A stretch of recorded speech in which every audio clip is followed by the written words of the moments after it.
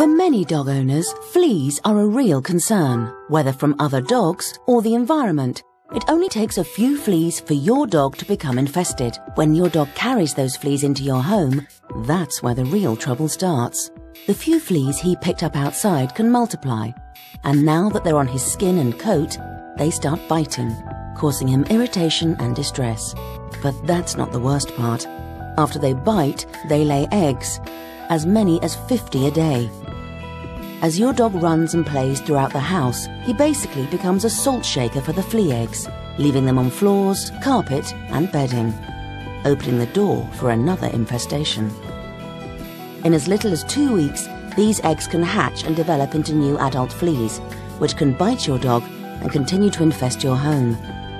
That's why treating your pet every month to prevent fleas is so important. Ask your vet for more information.